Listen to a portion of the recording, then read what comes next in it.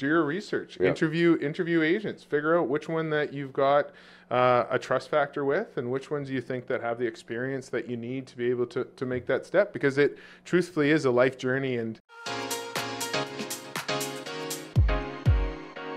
well, welcome back to another episode of the Bamford Co Podcast. Once again, I'm joined by my brother Greg, and today we're going to talk about the 5 biggest mistakes buyers make when purchasing a home.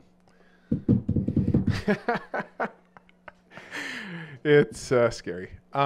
So I'd say probably, I think the number one thing would be starting to look for a house that they can't afford. For sure. Is that a lot of people actually, I find that people aren't doing the research, is that they're not, looking at their budgets. They're not looking at the neighborhoods that they want, is that they're just looking at what cosmetic features that they like in properties, and it's not necessarily the right first steps when it comes down to it. I believe it. And especially in today's market, once you set yourself up for something nicer than what you can afford, it can be pretty frustrating when that's not in your wheelhouse anymore. For sure. Probably delaying yourself 2 to 3 months and losing out on a couple good properties, and maybe even paying a little bit more for the same property that if you did all the proper things in the right procedure that you would have got a couple months prior. Yeah, that's a great point. What's the number 2? Well, pre-approval, for sure. And actually not just doing a verbal pre-approval. Is it actually looking at going through, getting your credit reports done? Is it pulling all those credits, going through, getting your, your pay stubs, your T4s, all those kind of things, until people have actually got you locked in as a mortgage rate, is that you should not be looking at any homes. Yeah, I agree. Not even online. Really, is it to set that standard? It's to get that pre-approval first, and then from there is that then you actually know what you can afford, what you can budget, and that's where you actually start your search. Yeah, no, that's a great point. I think that too many people go with just that pre-approval, that they've just got a phone call from a bank or so forth, and we hear it all the time. Yep, I'm pre-approved. And then when it comes down to it, they're not ready to put in that offer because the timeline's going to take too long, because they still haven't done all the work that they needed to. And sometimes actually what happens is it takes weeks, if not months, to be able to get letters from their employer and so forth. And so some of these things are unseen, timelines. But I mean, these are the things that if you do it ahead of time, then you don't have to worry about it. Because when we're looking at putting in offers, and especially in today's market, we're looking at the shortest timelines for conditions that we possibly can if we are going to make it conditional.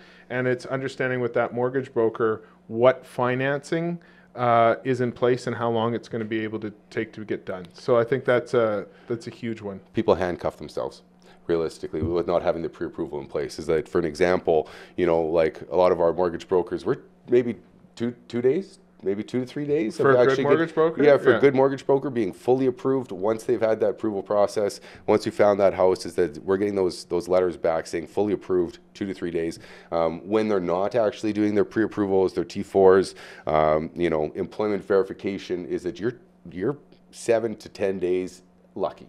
Yeah. To be able to do that, right? So our negotiating power is thrown out the doors. A lot of times we're 5 days, 6 days, shorter timelines for conditions to be able to put these deals together. And once you don't have that pre-approval in place, is that you're back to being with everybody else that's going to have that 10 to 14 day condition timeline. Here's another issue that I find too, is that people say I'm pre-approved and I'm just dealing with just a normal banker.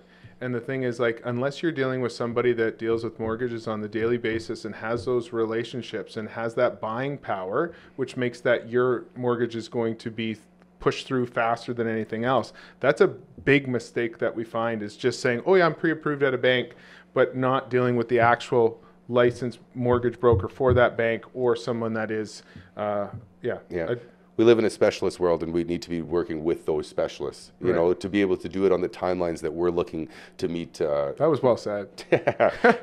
Let me finish. But is it to meet those timelines so we can actually, work best for you? you know. So is it, to me, that's a big concern. You know, I always ask for a letter, you know, a pre-approval letter, and you know, and usually it's me phoning the mortgage broker and saying, hey, guess what? Like, this is where we're looking at. Is this still feasible? You know, what's our timelines that we need to be able to, when we find that right house? Are you know, some people are 2-3 days, some people are a week still. And it depends on the lenders that they're working with or institute that they're working with, right? So that's a big one. We all become part of that buyer's team.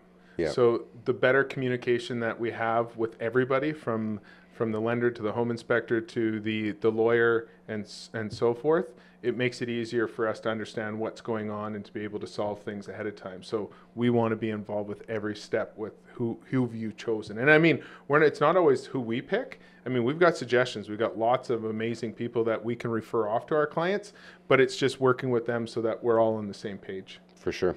Yeah, we need that game plan. We need those timelines. We need to be able to, that's going to help us make an educated decision when the time comes. Right. Right? Yeah. Okay. So what's the third most common mistake that buyers use out there? I think not using a realtor. Okay. Yeah. And I know you're really good at what you do, Greg, but can you explain that a little bit more for me?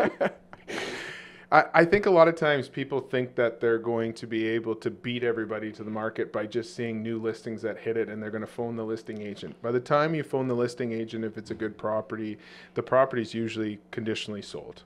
And so, or it's got 20 showings lined up for the day and 10 for tomorrow you can't already. fit in. And I mean, we've had it to where people are frantically trying to be able to even get their own agent in rather than get themselves in. And you're like, hey, I'm sorry. I mean, unless you're pre-approved, unless you're these things, we're not just going to just start showing the property to somebody, right?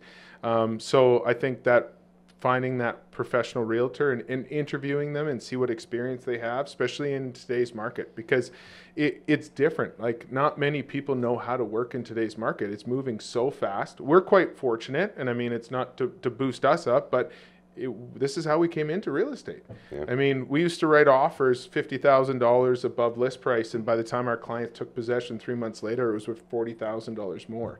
It's like, this is how we learned how to sell real estate. Yeah, and we're also looking at the big picture. We're not just spending people's money to be able to do it. We're looking at the big picture because we're seeing what's coming down the road. Oh, it's amazing. And the thing is, once a lot of times we see the numbers like file in, we've only beat out somebody by like $4,000, $5,000. So it's just knowing the experience and so forth to do it, right? Or the condition timelines. That's a big one. I know, is it like people are looking and they're saying, well, why can you do this in 7 days when other people are doing it in 14? Yeah. And it's like, because we got our ducks in a row. Yeah. Right. The other thing that when you're not using a realtor and you're phoning maybe the listing agent on the day that it's listed, when you're in a multiple offer situation, is that they're in a conflict of interest, is it being, you know, both being in a limited dual agency, acting for both the buyer and the seller. So in that exact scenario, is that they can't actually tell you what price to put on the paper, right? And I'll tell you one thing is that, you know, our experience is that, you know, goes a long way, is that usually we can kind of pinpoint of where that price point is going to be with even looking at comparables, right? So to me, that's a big one, and I don't think a lot of people actually realize that scenario that they're putting themselves in that situation. And we've been in the business long enough, like, that you have relationship with other realtors, and so you understand the way that they work and which ones kind of do more business and so forth. So it just helps us also then get our foot in the door if we're trying to negotiate with somebody, or at the same time even maybe find stuff that's coming onto the market ahead of time, and with that relationship and finding that right realtor, right? So I guess this is a little bit of a marketing point, find a realtor, but I think it will make you succeed in the long run. Yeah, I think it's also being honest. You know, like, there's nothing, you know, it's these are the steps that you should be doing with anything.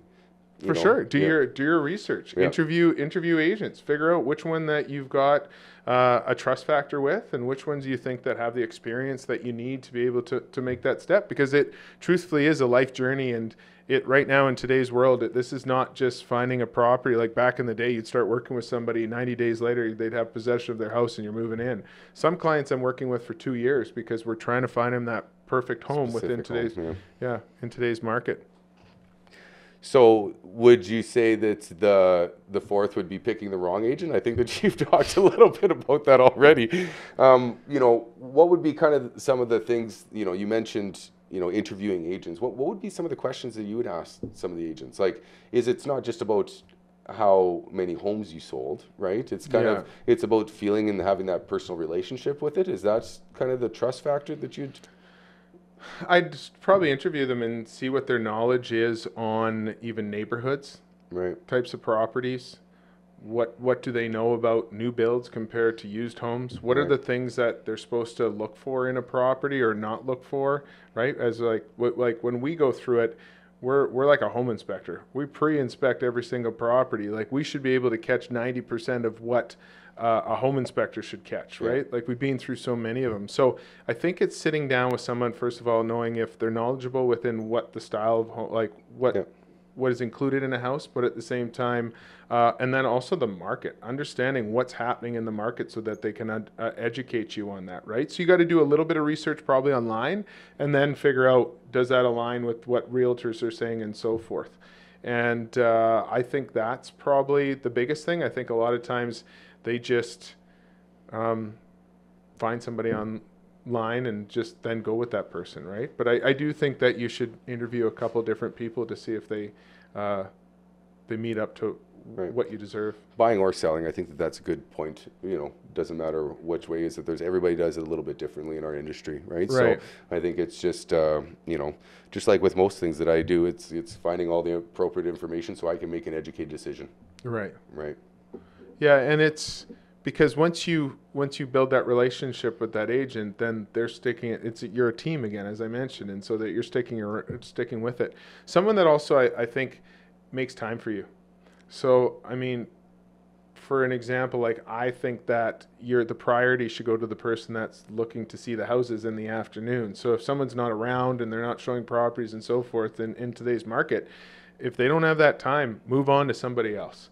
Right. Because you're going to miss out on way too many properties. I think if you miss out on one property, start seeing why it happened. If it's two. Well, truthfully, if you're missing out on two properties, and they're selling before you even get in, so you're probably you could almost think that each one that you miss is probably, property values are probably going up $5,000. It could be, yeah. Like just because that new house is the new comparable. Yeah. Right? And so if you're missing those things, is that you're just costing yourself money. Yeah. In this market, right? Like we're dealing in a different time of where real estate is and things are moving so quickly. That's the only reason why I say that. Yeah. Yeah. What's the fifth? Well, once again, to where this market's moving and how quickly things are moving, is that I would say is that probably selling your home before finding that next house. Right now is that we're very confident in being able to say that we can sell these homes, and we always look at the high end and the low end, and we make those for our clients to make those educated decisions. But once we sell in this market, and sometimes, like you said, hopefully not all of our clients take 2 years, but it does take a little bit of time to find that right house because it's not available on the market today. Yeah, there's some people that I've been with for 6 months, a year, and so forth. And I mean, if someone would have sold their house, I'd say in February of this year, and let's say it was worth $400,000 then, I'd say that house, you could argue that same house now today in the end of October could probably be worth anywhere from 460, 470, maybe even above, depending on what it is and what location. In the right location. In the right location. And maybe move-in ready. I think that makes a big difference, is that things that are renovated, and I think that buying power is there for people in that situation. Maybe not if it hasn't been renovated but those things, just for perspective for our consumers, So right? if it's an amazing house, it's probably seen about a 15 to 20% incline this year. If it's not, then it's quite a bit less. Yeah, I agree. But like you said, is that you're basically pricing yourself. Your buying power, if you're selling first, is your buying power is going down as property values are going up. And then you're finding something that you don't love, and then you're racing into something, and you're renting. Right? Which we have less than 1% vacancy rate. So it's it's not an easy situation for families to be in. And that's where we find a lot of our clients as well too, right? And I guess, you know what, if there was even another one, it would be being patient, right? It's just being patient and making sure that you understand what the process is, where you're going to be able to find that perfect home, and then working towards it. Yeah. So I think that that's probably a big factor on that. And then once your house then sells, once you find that property you buy, you've already I guess you've already got your house ready for the last how many months, right? And so Yeah. I actually, on that note, is that I would say that maybe, lost my train of thought there. well, that's fine. Yeah. You interviewed someone from Mecklenburg Financial Group, I guess a couple months ago, Cole Baumel, and he was talking about some incentives for buyers. Yeah. The first time home savings, the FHSA, the first time home savings account, that would probably be another big one, especially for first time home buyers, is that to be able to be able to have that as tax free and going directly as a down payment would be another mistake I think a lot of people, especially first time home buyers, would be making by not putting those in. Just because they don't even know about it. Of course. Yeah. Not many people know about that. Right. Yeah. Yeah. So, these are probably the biggest things that we find. There's always a lot of different things that we think of, and this could also, these 5 biggest mistakes a home buyer can make might change depending on the market and where you're at, right? So if you're in Calgary or Vancouver, it could be totally different. But right now in Saskatoon, these are the 5 that we pulled up that we thought were the most important, and that will help you through your real estate journey, being able to find you that perfect home or the best home within your price range, then to be able to move on to that next step in your life. So. Yeah. Well, thanks again, Greg. This is always a treat having another conversation with my brother on a podcast here. Thanks again for Dufferin Media. If you have any ideas of different things that we can cover for educating, our viewers out there, please feel free to drop us a direct message. Obviously, our details are in the bottom there. Greg, do you have anything to add for? No, I just, if you do need help, reach out to us. We'd be happy to do an evaluation on your property and then help you with the next step of figuring out what you're looking for on that buying side. So give us a call and we'd happily sit down with you and help you out. Great. Well, thanks again, Greg.